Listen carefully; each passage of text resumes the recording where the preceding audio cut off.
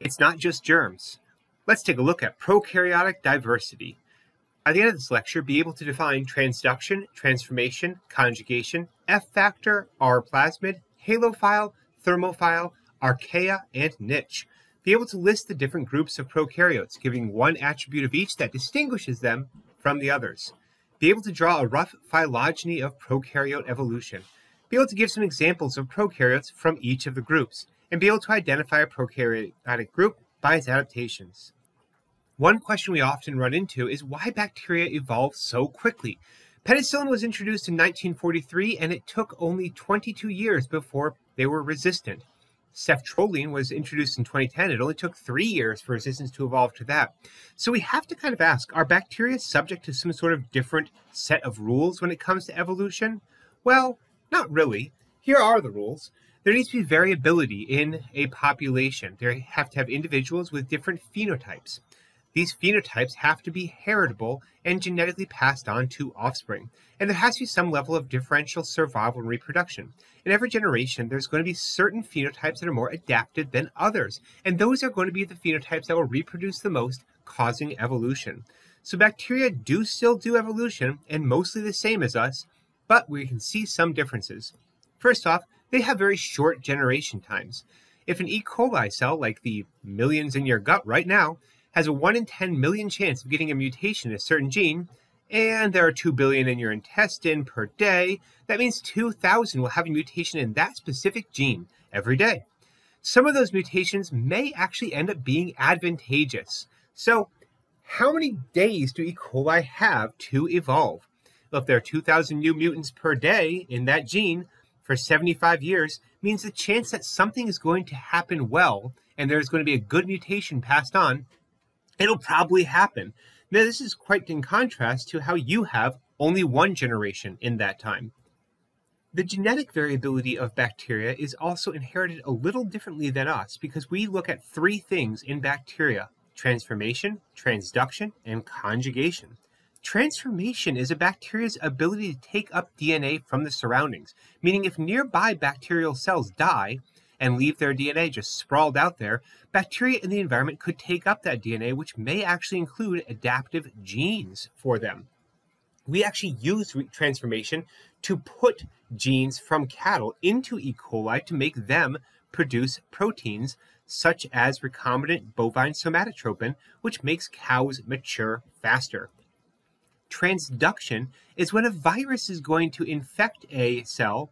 The virus makes new copies of itself, as viri do, and some of those copies are going to include bacterial DNA instead of viral DNA. When the virus injects its DNA into another host, that's going to inject the bacterial DNA instead of injecting the viral DNA. So instead of it getting infected with a virus, it's going to get infected with new DNA, which could actually be beneficial. Conjugation is when bacteria willfully swap DNA. And there's something called the F factor that allows a cell to donate a plasmid to another cell. This F factor can go from cell to cell, allowing that new cell to also donate plasmids. One plasmid that can get donated is the R plasmid. These are any plasmids that are going to have resistance to, say, penicillin. And resistance genes can destroy penicillin, such as by digesting it. It can be a penicillin pump that pumps the penicillin back out of the cell. It can just prevent the penicillin from entering, or it can alter the shape of the peptidoglycan a little bit so penicillin doesn't affect it. This is the R plasmid and confers resistance. So here we can compare the 3 possibilities. Transformation is uptake of DNA, conjugation is between bacteria when they share a plasmid, and transduction requires a virus to move DNA from one bacterium to another. So why do they evolve so fast? Well, those 3 reasons: fast generation time, this increases variability, and this variability is heritable, and the generations are much faster. Bacteria have been around for a very long time, and they have been evolving very quickly for that very long time, so we shouldn't be surprised that there is a vast diversity of prokaryotes. Numerically and historically, most life on Earth is prokaryotic, and most things that can be done by life are being done by prokaryotes. except for being multicellular. We're cool for that. There are 3 domains of life. There are the eukaryotes, which we will look at later in the course. There are the archaea, which share some traits with eukaryotes and bacteria, but are technically still prokaryotes because they lack a membrane-bound nucleus. And there are bacteria, prokaryotes that do not share some traits with eukaryotes. So, is the term eukaryotes monophyletic? Yes. Is the term prokaryotes monophyletic? No, it's paraphyletic. Here's a table showing the traits of bacteria, archaea, and eukarya.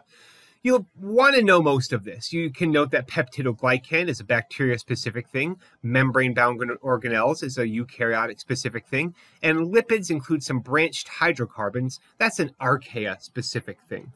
Let's look at this archaea domain just a little bit more. You end up with things called extremophiles here, and these can be halophiles, which enjoy a salty environment, thermophiles, which enjoy a very hot environment, or even methanogens, things that enjoy a methane-rich environment. These are the conditions that archaea can live in, but they don't actually live in a lot of other places. You'll see that these conditions are actually more similar to early Earth than they are to most of Earth today, suggesting that archaea are a very, well, let's say it, archaic line going back a long time and probably predating eukaryotes. Let's look at some prokaryote groups. And the first prokaryote group we're going to look at, this is a bacteria, remember. This is going to be proteobacteria. These are gram-negative. This includes photoautotrophs, chemoautotrophs, and heterotrophs. Some of these proteobacteria, like Helicobacter pylori, are going to be disease-causing. So there are multiple different groups in here, alpha, beta, gamma, delta, and epsilon. You don't need to memorize those. Just know the proteobacteria overall. Chlamydias. These can only survive inside other cells, which definitely suggests that they have evolved more recently because they couldn't be the first thing to evolve. They are very small and they rely on their host for a source of ATP. So these are parasitic. They are gram-negative. They have no peptidoglycan. It's not an extra membrane. It's just that they don't have peptidoglycan. Spirochetes have flagellum-like filaments. They're also gram-negative. They're kind of spiral, really. And many of them are free-living. Some of them are parasites. One example of this is syphilis. Cyanobacteria are actually doing a lot of our photosynthesis on Earth for us. This is why you see those green oceans. Cyanobacteria are very common. They are photosynthetic. They're gram-negative. They can be solitary or they can form filaments. Some of them, like Anabaena, are actually capable of fixing nitrogen. So they can not only photosynthesize, but they can technically nitrogen fertilize themselves, which is one reason they have been so successful. Gram-positive bacteria are gram-positive. That's why they're gram-positive. Anyway, you have streptomyces, which is a source of multiple antibiotics. And you can have mycoplasmas, too. They're very small. Gram-positive bacteria can live in many environments. Some can be colonial, but most are solitary. The mycoplasmas have no cell walls, and they have very small genomes. So this has been a tour of some of the diversity of bacteria.